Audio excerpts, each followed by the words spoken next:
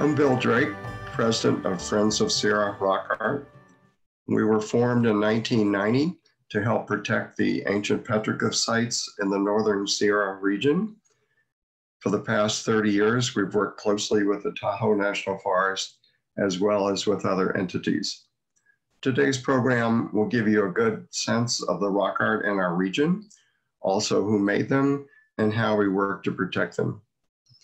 You can find some further resources on our website, sierrarockart.com, and also we'll give you some resources at the end of the presentation. I'm Nolan Smith. I'm a retired district archaeologist from the Tahoe National Forest. I worked there for 40 years in managing the many cultural resources. I worked with Friends of Sierra Rock Art since the mid-90s, and it's been a wonderful working relationship. We've managed to protect many sites, monitor sites, as well as do inventory with Friends of Sierra Rock Art. They've been a big assist to the Tahoe National Forest over the many years. This presentation is titled Ancient Petroglyphs of California's Northern Sierra Nevada. The presentation is presented by Nolan Smith and Bill Drake. This presentation will discuss Style 7 rock art, meanings, interpretation, and things like that. Who made the images? We'll show you examples of images and sites. We'll talk about site management and protection, possible interpretations of some images, and problems related to rock art interpretation. The Martis Archaeological Complex dates roughly 1500 to 4000 years BP. Some of the major characteristics are atlatls and spears, basalt tools, grinding slicks, and hand milling stones. The Martis peoples were hunters and gatherers, and most archaeologists think that they're ancestors of the Washoe. This image here shows the different cultural groups in the area, and it has an overlay here of the Style 7 rock art, and that's in these plus sign symbols right through here. And you can see it overlaps Truckee, Lake Tahoe, Grass Valley, Auburn, almost down to Placerville. And that was the approximate range of Style 7 petroglyphs and the Martis Complex. This photograph here shows an arrow, feathered arrow at the base, as well as a shaft which you inserted in there, as well as the atlatl itself. On the atlatl on the left end, you can see a hook. On the bottom, you can see a weight, atlatl weight, which is attached to the atlatl itself. And you can see here it's a handle to throw the atlatl. Here it is constructed together. You see the dart. It's put together. It's in the atlatl ready to be thrown. And the next photograph is of a gentleman casting the atlatl and a young lady who's already cast hers. So you can see how the atlatl flies. The use of the atlatl, it's an Aztec word. It kind of means spear thrower, or it assists in throwing the spear. It can toss a spear much further and much harder and much more accurate than hand-thrown spears. So it's a very useful implement that the Martis Complex people had. Here are some samples of basalt tools from the Martis Complex. You can see points, spear points, dart points, things like that. This next one here is a atlatl weight, which you saw earlier in the earlier picture when it was half to the atlatl itself.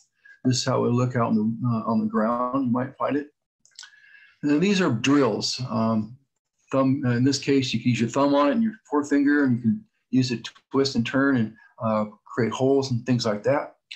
Oftentimes, drills were made from existing artifacts that got broken in the process of manufacture or use, and they worked them down into a drill or another artifact. Local ethnographic background includes the Washoe, which are centered around Lake Tahoe, and they utilize both sides of the Sierra Crest. The Nisseneaners of the Maidu inhabited the valley and foothill region on the western slopes of Sierra Nevada, and utilize the area east up to the Sierra Crest. And as you may as well as surmise that the area between was kind of a no man's land in Sierra Nevada, say around 5,000 foot elevation higher up. Both groups utilize those areas. This photograph here shows Washoe territory, past and present. The green line shows the traditional nuclear territory of the Washoe. And the blue line shows the traditional peripheral territory. So it extends down into the valley and over to Pyramid Lake in terms of the peripheral area. The Washoe had a huge area, but later on it was kind of constricted when the Nissinan came in. Here you can see a photograph or a picture of the Washoe, the Nissinan area. It shows Sierra, Nevada, Placer, El Dorado, and parts of Sutter counties, extended up to the ridge, the Sierra Nevada crest. Okay, now we're going to look at some different petroglyph sites that are found on the El Dorado, Plumas, and Tahoe National Forest and the surrounding areas. For this first site, the gentleman on the right is Hank Meals. He's a highly respected member of our area. He's an archaeologist, historian, and writer who's made a lot of contributions to our community. And in this photo, he's leading a group to one of the largest sites in the North Central Sierra. And looking at this, it's important to remember the landscape within which these sites exist. We tend to look at a site, whether it's archaeologists or members of the public, we look at the sites and look at images and tend to forget that they're part of a larger context, which relates to the environment around them and the overall landscape. We can think about the Navajo or Dene people in the Southwest, and for them and their environment, all the mountain peaks around them are part of their creation stories and other stories. And within them, they feel they live in a sacred landscape. So when they put their sites in that area, it's part of a whole sacred landscape. And we can imagine that other ancient people have perhaps some similar views. So it's important to keep in mind that when we think of rock art, we need to also remember that it's part of a larger picture. So this is a site that Hank is going to. This whole outcrop is covered with hundreds of petroglyphs. It happens to be made of magnetite rock, so it's magnetic. And Hank Mills told me on one occasion that he was talking to someone who had spent a lot of time in that area and from across the canyon had observed during a thunderstorm the lightning hits this rock repeatedly. And that's something that certainly would have been significant to the native people that spent time here. Here's one of many images, some very unusual images. Some we can never know what really they're meant to represent. And again, we're taking an image here and it's taken a little bit out of context. So it's good to keep that in mind because it has a context of the images around it. If they're all one grouping, we call that a panel of rock art. In this case, we have this whole site. So we have to remember this is part of a context that we're considering here. Another image of the site sort of looks like two duck's heads, but we can't know what that is. This is one of my favorite images of the site. I found this very intriguing, very unusual image. And here we have a bighorn sheep, and bighorn sheep were in the area of the High Sierras for the ancient people. And this is not a Martis image. Most of the sites you'll be seeing today were made by the Martis Complex, the ancestors of the Washoe. This particular image is not Martis, and this site, while some images are from the Martis people, there were other tribes, other groups that also visited the area and made some of the rock art. That last site was in Sierra County, and now we're moving to Nevada County. Again, we have a site at higher elevation with nice views. In this picture, we can notice the water in the background, so this would be a good place for occupation. We have petroglyphs in the foreground. Here's a close-up of that panel of petroglyphs. Typically, you've got abstract art. The majority of petroglyphs that the Martis people made were abstract and geometric in nature. A smaller percent was what we call representational, which means you can identify some object out of it, a bear paw or a deer track, something of that nature. This particular panel, it's a little intriguing with what looks like a face on the right side. We don't know what that means, of course, and we don't generally think of rock art as doodling. We feel that it, in general, has some kind of meaning to the people that made it. Here's another small panel of abstract images. And when we think of rock art, it's important to remember that the people that made this art had a particular worldview that this is an expression of, even though we can't know what that was. So with the Martis people, their rock art tended to be on gently sloping granite surfaces. They generally made, for the most part, abstract art, infrequently made images of human beings, or what we call anthropomorphs. And when they did, they were generally like stick figures. And they also had sites from which you could usually see particular mountain peaks. So this was a part of what came into their cultural expression. And you could think of that as very different than some rock art in the Southwest, for example, where you have a lot of rock art on vertical surfaces, a lot of well-formed human figures, animal figures, and so on. So this is an expression of a particular view of the world. Even though we can't understand that, we can at least appreciate that. And here, of course, we do have an image that strongly suggests a rattlesnake. And we have to remember that rattlesnakes and bears were major parts of the experience of ancient people. And here we have one of many types of images that represent a bear print. This could be two bear paws put together, or maybe it's the grandmother of all bears. It's hard to say, but this is one expression to represent the bear. Another image here, abstract image, could represent the sun or something else. And here we have a human figure, which again is not real common, and again is sort of like a stick figure. Now, one problem we have at these sites, and the reason we keep them confidential, is the fact that people come in and feel that it's real cool to make their own images. And so we have someone who came in and did this graffiti at the site and therefore diminished it. Here's another picture of an unusual set of images on a vertical surface. Now, this is at the same site, but you can see this graffiti, which was probably made a few decades ago. The 1910 data is probably a fake.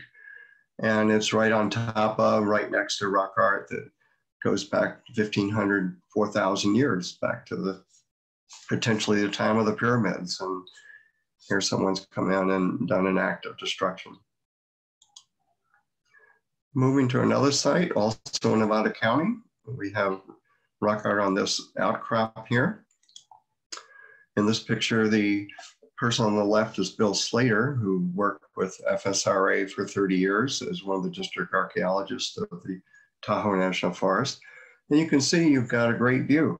The site, like many of them, has a great view, and you can see other mountains from the site.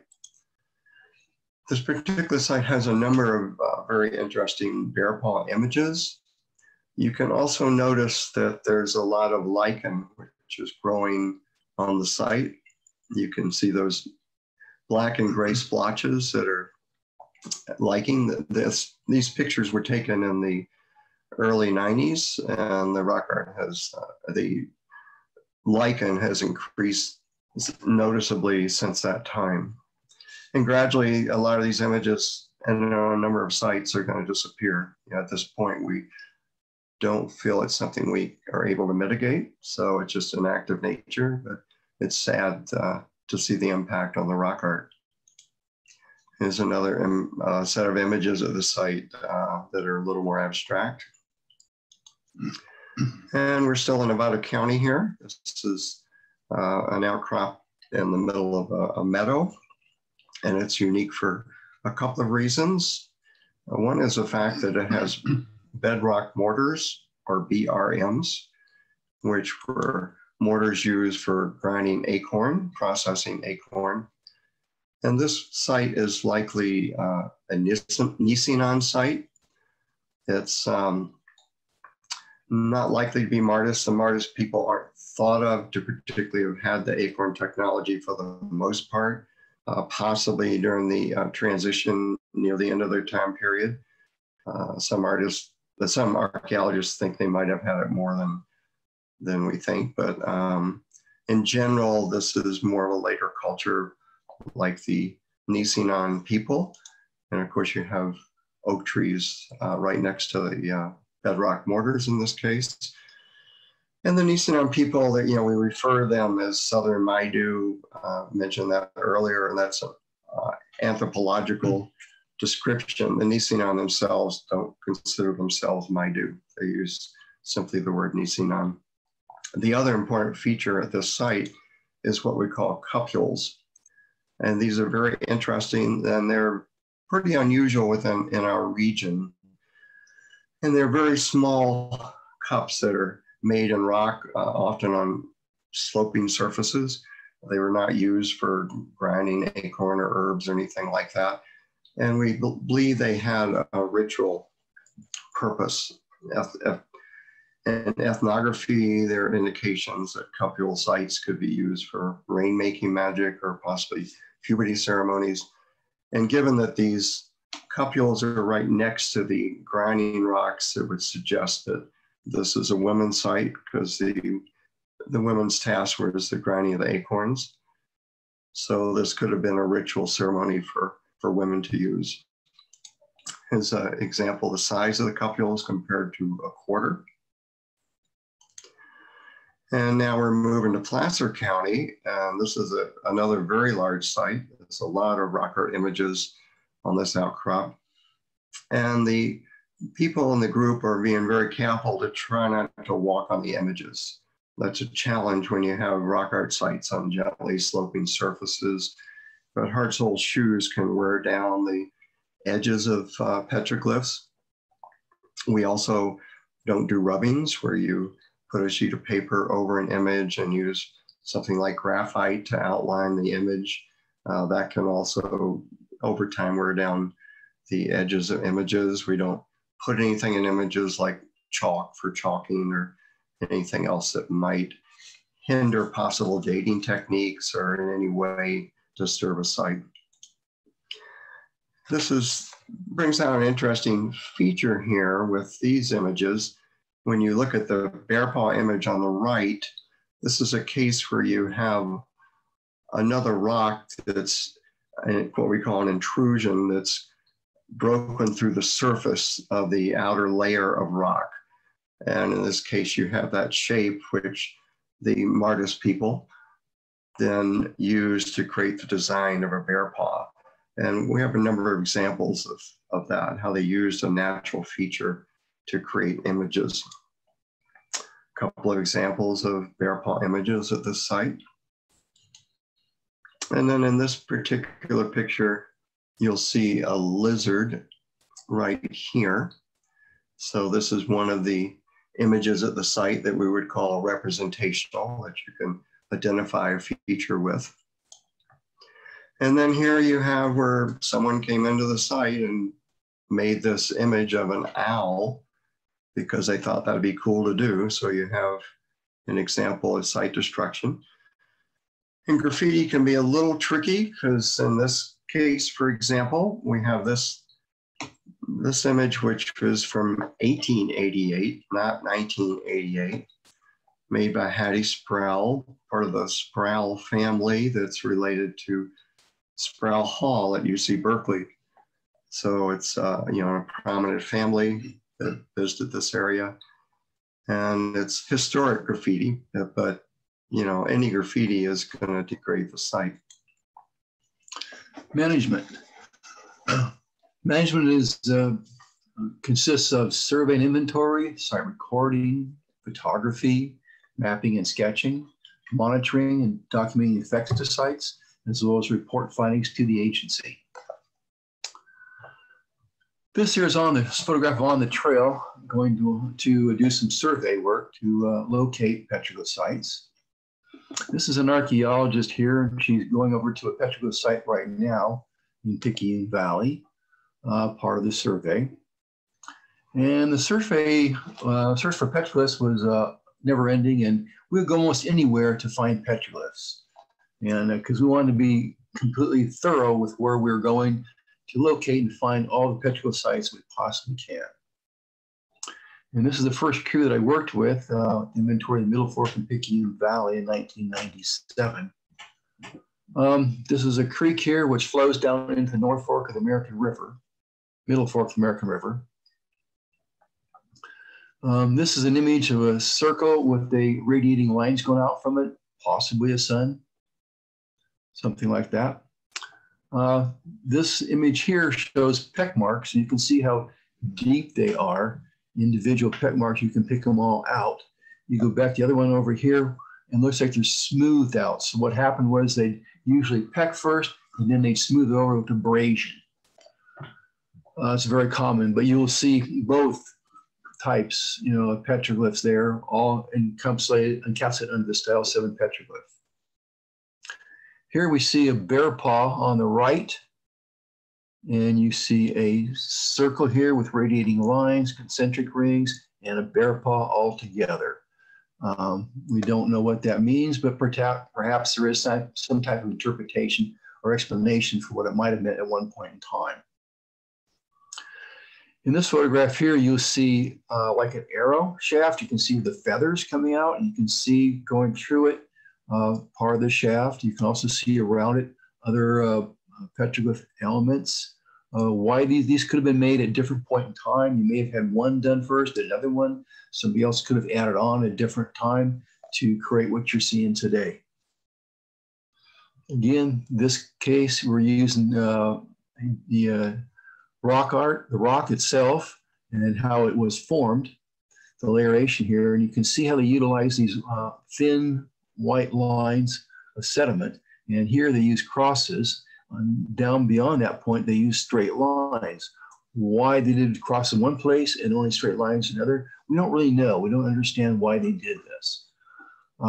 Maybe sometime we'll figure this out, but doubtful. Again, they're using the lines right through here. In this one picture here, you can see this line going up through here, part of the rock formation. And then here you see more cross lines going inside, keeping inside of that. Above it, you see these wiggly lines. Again, abstract forms. So this site is in Placer County, and it's an important site for our group because it was related to our founding. It's got one of the most spectacular views of any site that I can imagine. It's about 6,500 feet elevation with the wild and scenic American River 3,000 feet below. The site itself is this outcrop next to the shovel. So the shovel gives you an idea of the size of it.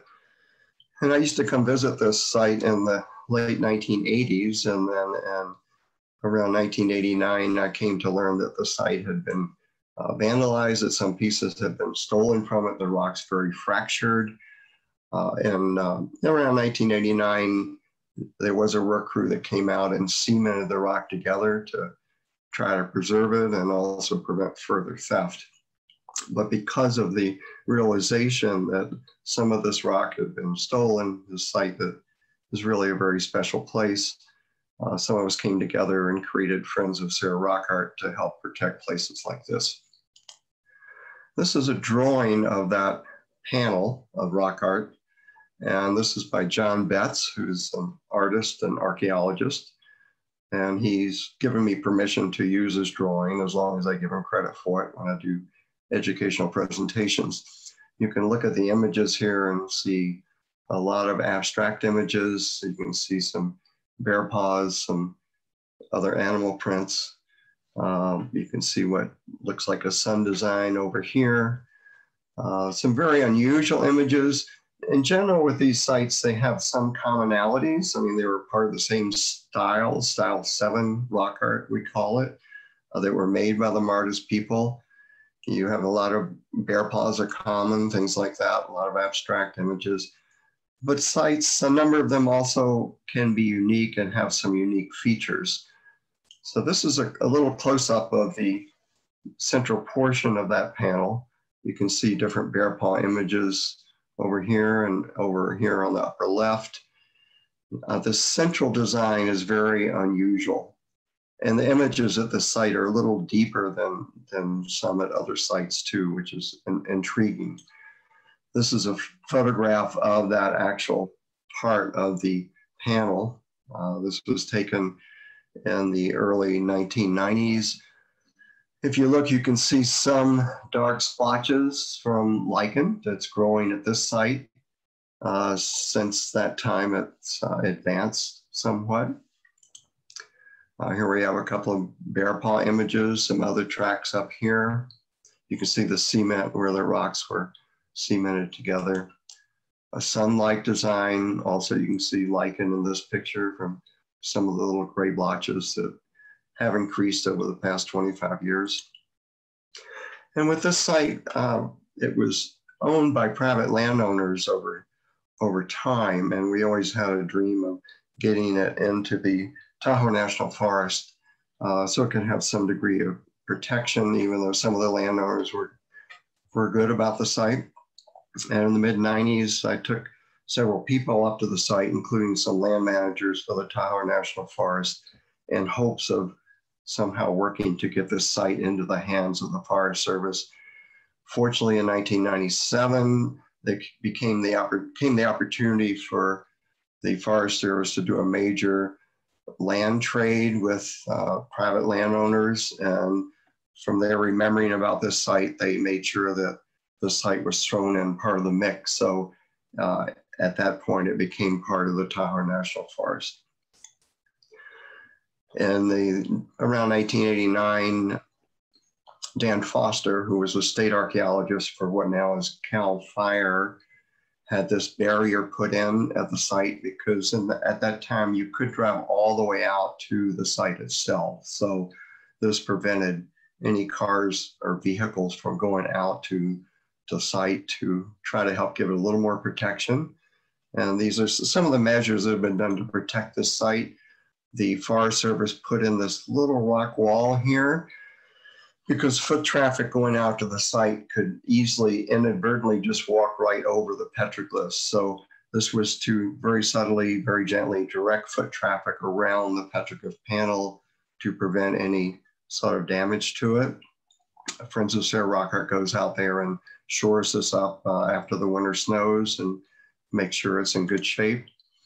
The Forest Service also put in this ammo can, and within that there's a notepad for people to write their thoughts and feelings about being at that special place. Also some information on site etiquette. And so these are ways to encourage people to care for these places and to protect them and to not do thoughtless graffiti or things like that. It's a very tricky thing to do these kind of measures. Sometimes you can put up a big sign to try to prevent destruction, and that just makes people mad, and they shoot holes in the sign and trash the site. So it's very hard to know how people respond to different things, but this is a general approach which seems to have been positive because there has been some scratching at the site and degrees of vandalism. This is of course, historic Donner Summit, and there's a very important site right near the summit. As you can see from this view, you can see Donner Lake and the bridge, as well as the overlook area. This is from the Donner Lake site. You can see the site spread out through the whole area. It's difficult to see where it's at. I'll try and use a pointer to kind of give an outline of how big the site actually is. It's a pretty good sized site and has a lot of intricate detail.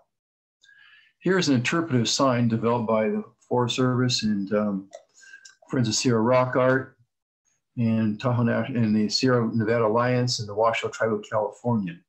As you can see on the interpretive sign, we're showing some of the detail out there, as well as providing some information about why we preserve it, why it's fragile, why it's irreplaceable, some instructions for the local public. We encourage the public to come look at these things because it hopefully will provide them with a sense of ownership. So they'll want to protect these things and maintain them. This is a glyph from that same site. You can see it's a bear paw.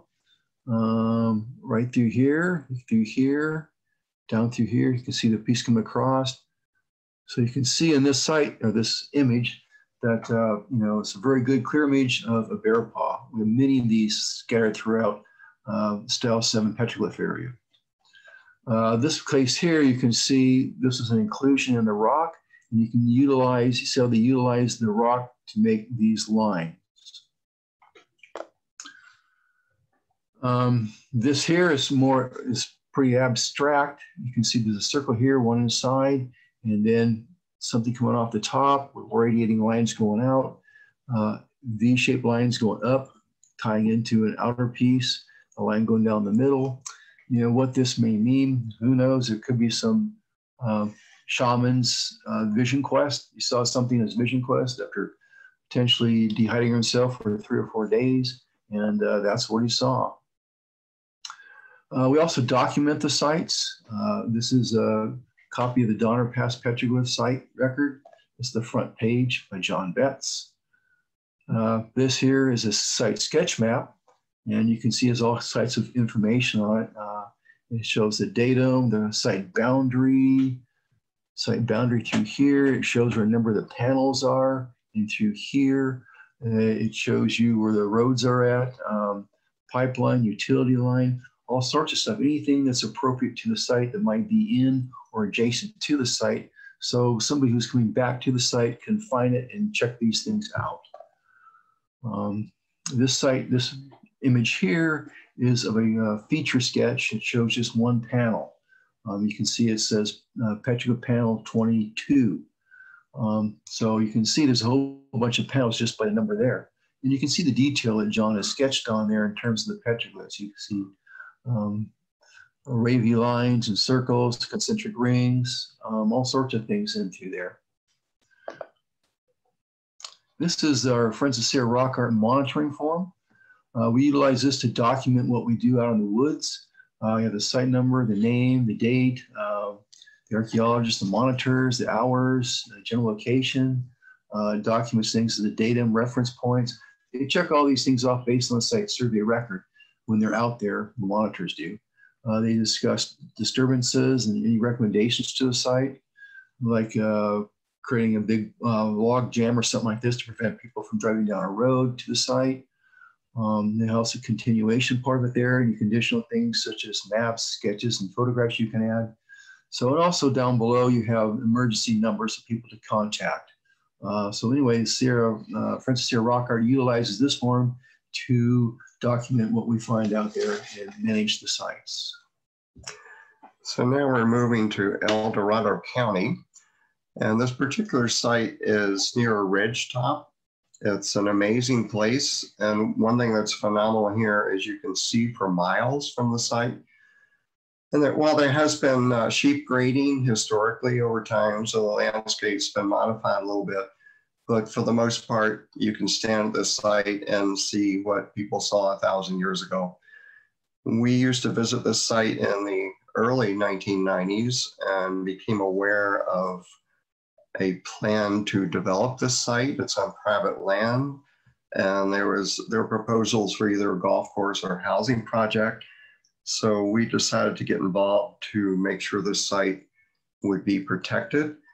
And around 1993 or 94, I took the lead of the local Indian council out there, and we agreed to work together to try to protect the site and to work to develop a proposal that would be agreeable to the native community and the county and the landowner. So we spent a lot of time on working on that in the mid-90s. This is one of the rocks at the site that has petroglyphs. There are 28 of these rocks that each one is a distinct unit. So it's like a panel. So we say there are 28 panels of rock art. And this rock happens to be andesite. And there also is a quarry of andesite very close by where the ancient people would work in the quarry to get rocks to use for tool making. And this site goes back hundreds and hundreds of years, I would say, in my opinion, at least 1,000 years or so. It's a very, very old site. So here's another one of the rocks or images at the site. Another image. And one thing that's very interesting about this site, in 1996, Sue Merritt wrote her master's thesis, a 300-page master's thesis about this site that she had studied for years. And she came to recognize that it is a very significant celestial observatory. And I'll read from her master's thesis. It tracks the solstices, equinox, 4 28-day cycles for each solstice, and midpoint between the solstices and equinox. So this is a very profound and significant place. Now, these pictures were taken in 1993 and 1994. Unfortunately, not too long after I took these pictures, this rock here with its images was stolen from the site.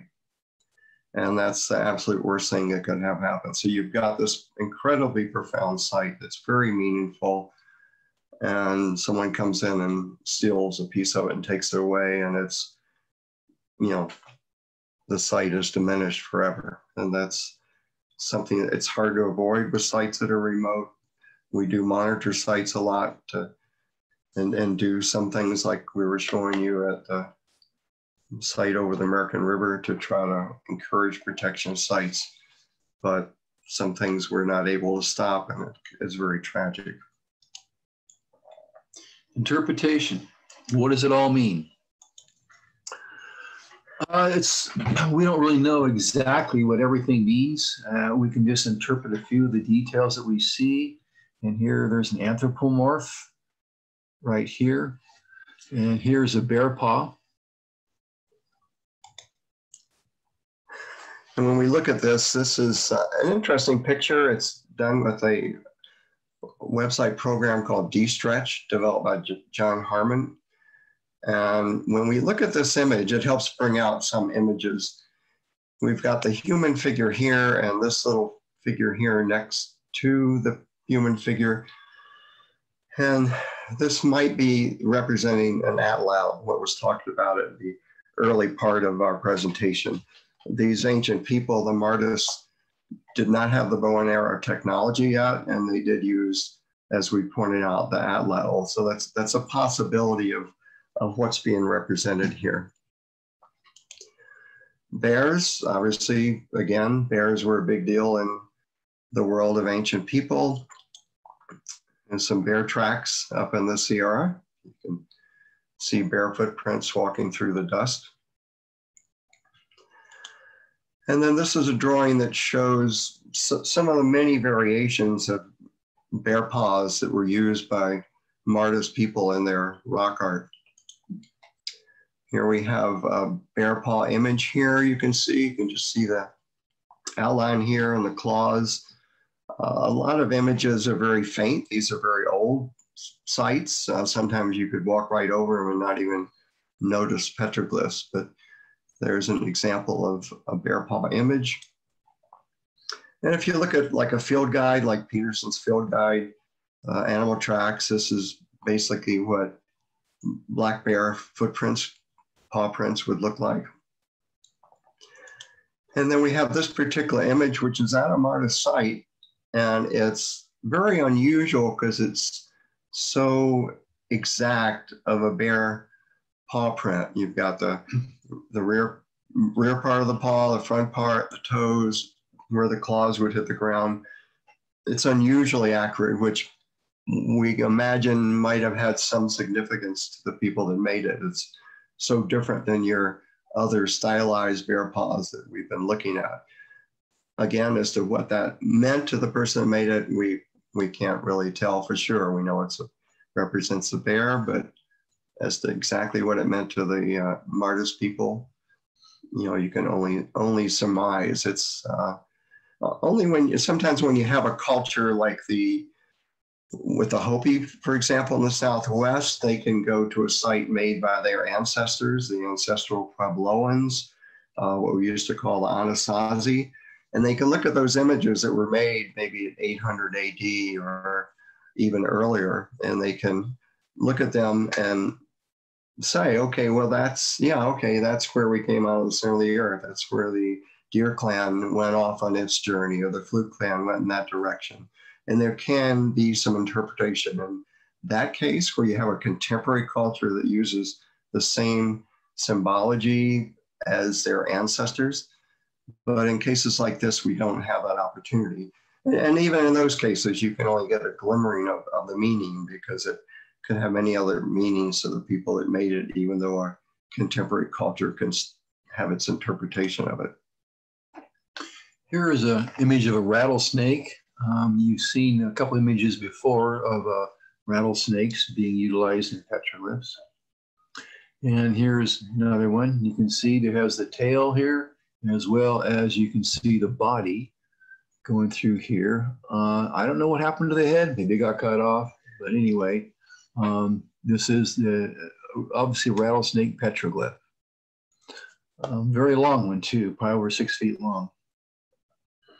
Here's a much smaller petroglyph image of a potential snake or maybe a string. You know, it could be either one of the two of them, or even something else. And here is a photograph of a snake. As you can see how the body comes like this. And if you go back to the image before, you can see how it goes up and down like that. So that's a good representation of a snake. And you can see on the ground, this is how it would look as a snake goes over a dusty area. This is an image here with a circle on the inside, radiating lines, and a ring on the outside. It could be a star or something like this. It's hard to say. And you think about what they had out in the, when they're out on the ground, out in the woods, out in the backcountry, what the things they might see that they would represent something like that. Well, maybe an eclipse, maybe a flower. Here's another image one. This one has just a circle inside with the radiating lines. Perhaps Halley's Comet.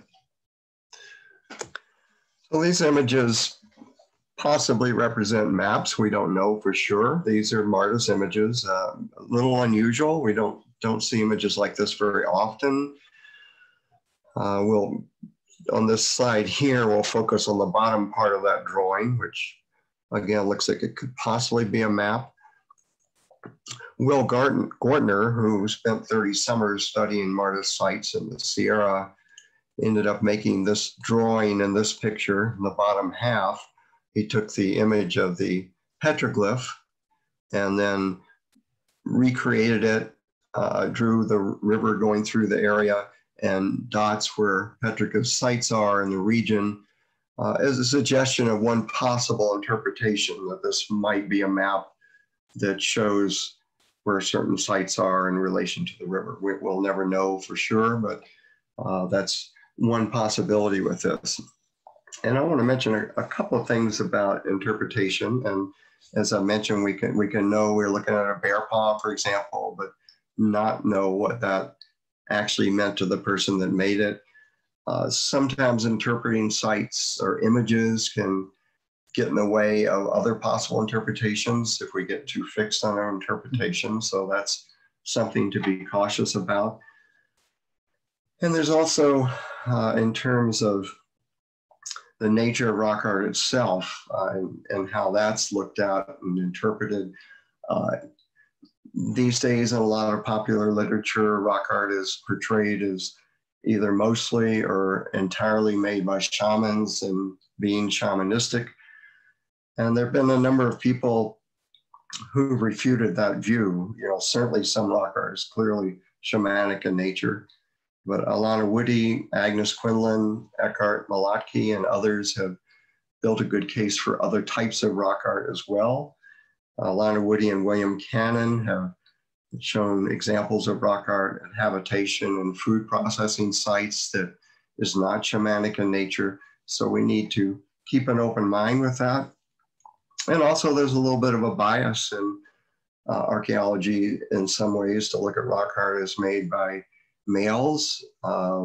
We also believe that some rock art was made by women. So we have to also be open-minded in that respect as well. That's the end of our presentation.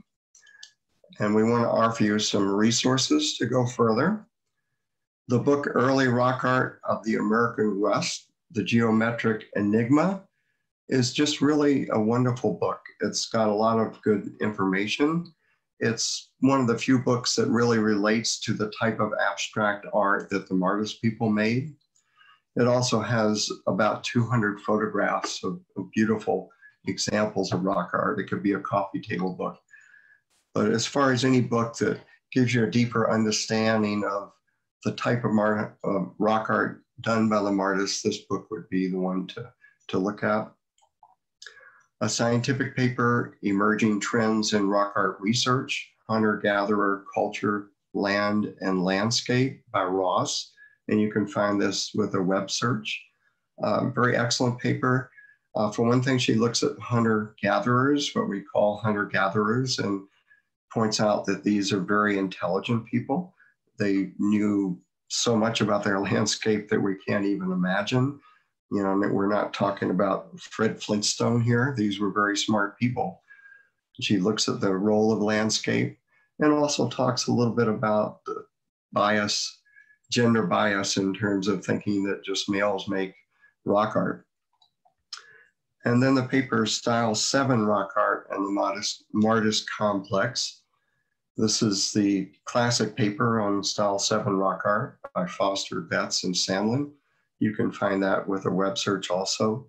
So it looks at the nature of Style 7 rock art and gives examples of different sites that are found in Northern California.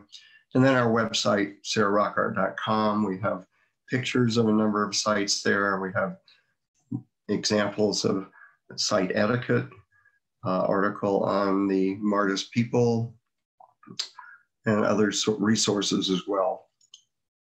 Our next presentation, which we're planning to do in late July, have available late July or August. It's called Style 7 Rock Art in Space and Time, the Space-Time Continuum, and the Style 7 Universe. It's a very creative presentation that looks at this rock art in the context of space and time. And that's our presentation. We thank you for joining us and thank you for watching this, and we hope it's been meaningful for you.